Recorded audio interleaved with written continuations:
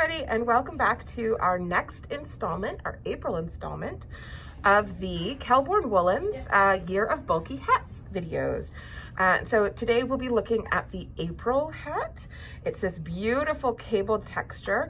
Now their sample's been in a fairly rich color, so sometimes it's a little bit difficult to pick up on the camera, but if you visit their website or their Ravelry account, you can download the pattern for free and see a more detailed picture as well as pictures of other people's projects.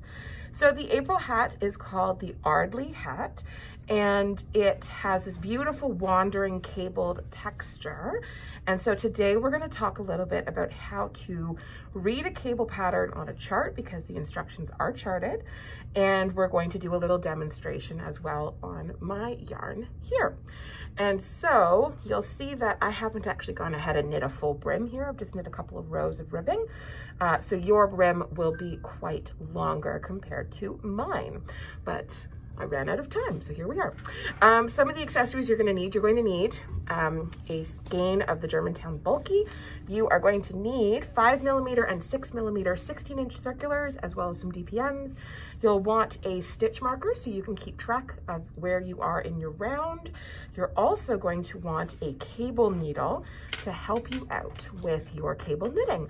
I have two varieties here. Some of them have a more pronounced dip. Sometimes they're just a little stick with a little bit of an indent. People get creative. I've seen people use bobby pins, DPNs, whatever you've got. You'll also need some darning needles for the end of your project. So let's take a look at the pattern real quick.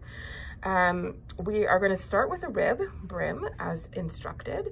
Then we're going to do a setup row, which is going to take us from our 64 stitch cast on to 80 stitches. So let's do that real quick, and then before we move on to our body of our hat, we're going to change to our larger needle. So for our setup rows, I've gone ahead and knit 2 stitches and purled 2 stitches, and now I need to make one right. So to make one right, you're going to take the tip of your left needle, you're going to duck it between this line of yarn between our 2 stitches. If you pull on it, it will tighten this stitch, or it will tighten this stitch. It's really the thread that connects these 2 stitches. So we're going to take the tip of the needle and swoop from behind and catch it, and then we're going to knit into it. It's always a little bit awkward to do a make one right or a make one left. If it doesn't feel awkward, then you're doing it wrong. It should always feel awkward. And that's how you know you're not going to end up with a big hole when you've moved on. So I'm going to do another 2, knit 2, and then I'm going to make one left. So make one left is very similar, except instead of going from the back, we're going to go to the front, make one left. And this one, we're actually going to knit through the back loop instead of knitting through the front. This is super easy. Knitting through the back loop is awkward and uncomfortable, and that's how you know you're doing it right. Then we're going to purl 2. Move the yarn to the front, purl 2 stitches, 1, 2, and repeat. So knit 2, and purl 2, and then I'll do that again. We're going to, again, from the back, so be right back is a really good way to remember that make one right goes into the back. There we are. And then we're going to knit it. So it would be so easy to go in like this, but then we'd end up with a really big hole. So instead you want to go in awkwardly into the front of that stitch and knit it. And then we're going to knit 2. And we're going to bring our needle to the front and grab that leg. Whoop. And then this would be easy, so we don't want to do that. We want to go in, so awkward, to the back of the stitch for our make one left. And we're just going to continue to do that repeat around until we get to the front again, when we get back to our stitch marker, and then we will do just a very standard knit 2, purl 2, knit 4, purl 2 around until the end. All right, so I have gone ahead and finished off my brim. Like I said before, mine's going to be a lot shorter than yours will be, because you will want to knit like a full 2.5-inch brim, as you can see in the reference photo. So my setup rounds are done, and I'm ready to switch to my larger 6mm needle. So I'm going to do that as we knit this next row together. I've also moved to the charted part of the pattern. So if you remember from our previous months, to read a chart, you need to start in the bottom right corner, and it's usually labeled with a row number along the side. So this would be round number 1. So you start in the bottom right corner, you knit across following the legend here, the chart key. And then you're going to repeat this around until the end of the hat, at which point, when you get to your marker, you'll start round number 2. And you'll be using this chart key to help decipher what's going on in this pattern. So let's start with row number 1. Here we are, and I'm going to use this piece of card to block off our chart. So I'm looking just at row number 1. All right, I am going to need my cable needle, so I'll leave it here on my pattern. So let's start with 2 knit stitches and 2 purl stitches, and then we're going to do our cable. So get my new needle. This is going to be a bit of an awkward round, but we can do it. I'm going to start by knitting 2 stitches. 1, 2, and then we're going to purl 2 stitches. 1 and 2. All right, and now we've gotten to our cable. So this is a cable, the way that they've denoted it is cable 2/2 left. So it's a left leaning cable, which means we want to put our held stitches to the front of the work. So I'm going to start by slipping 2 stitches onto my cable needle purlwise. So remember, whenever you're slipping stitches, unless directed, you're always slipping purlwise. All right, so the slip 2 purlwise. Next, I'm going to knit the 2 stitches because we've got 2 and 2. So I've slipped 2. This is where it gets awkward because I have so many needles. So slip 2, and I'm going to knit 2. There we are. And then I'm going to come back to my cable needle and knit the 2 stitches off the cable needle. There we are. Whoop. Good. And then I'm going to finish my chart with 2 purls.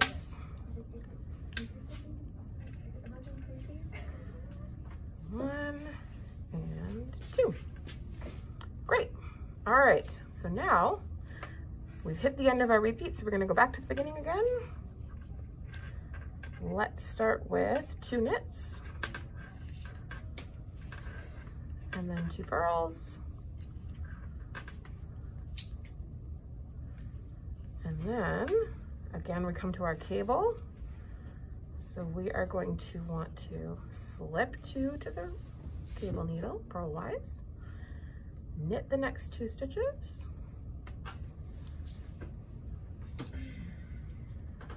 and then we're going to take our cable needle and knit those 2 stitches. That's all cable is. It's just knitting those stitches out of order.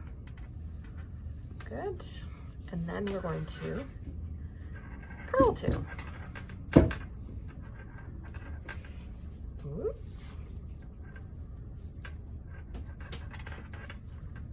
Good.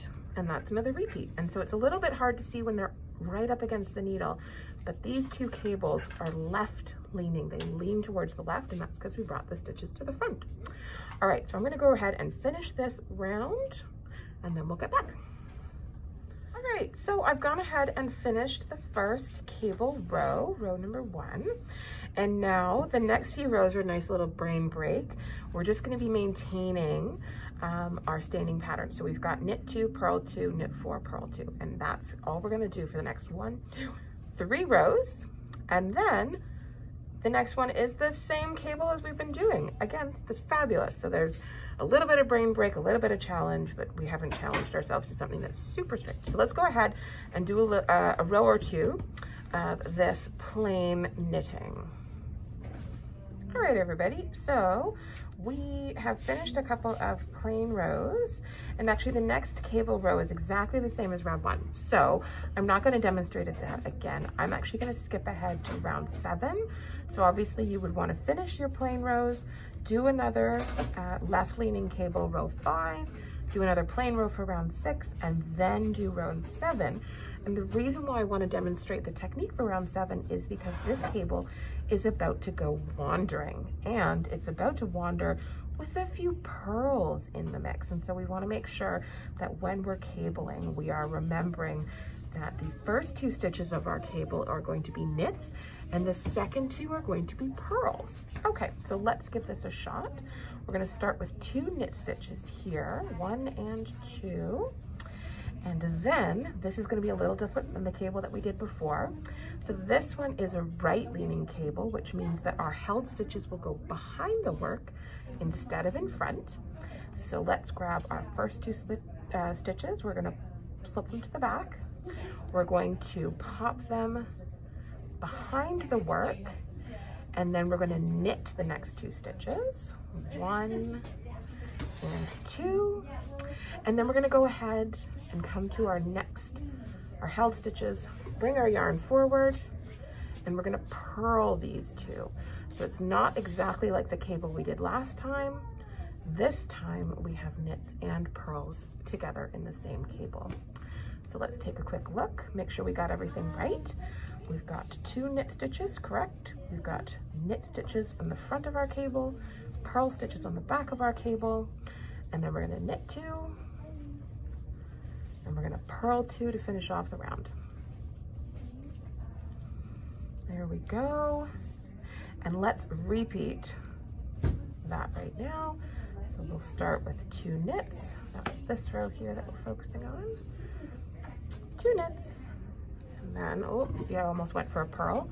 I'm gonna grab my cable needle, slip these 2 stitches to the back of the work, knit 2, and then I'm gonna come and grab my slip stitches and purl 2. 1, whoop, and 2. There we go. And to finish the round, or to finish the repeat rather, knit 2 and purl 2.